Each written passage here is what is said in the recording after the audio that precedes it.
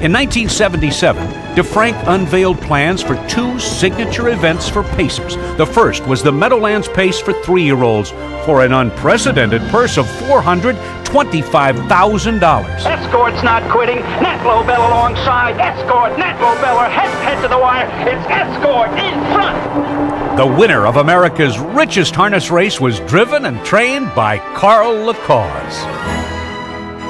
Also in 1977, the Woodrow Wilson for 2-year-old pacers premiered with a purse of $280,000. The eventual winner, No Yankee, was bred by former Yankee slugger Charlie King Kong Keller. No Yankee, tiring but fighting gamely to stay with that lead. Closing in on the outside is Sugar Dust. Coming back on his spot, say hello, it's No Yankee. The colt dug in gamely in the stretch to preserve the lead, winning by only a neck. At the time, this was the richest harness prize ever for 2-year-olds.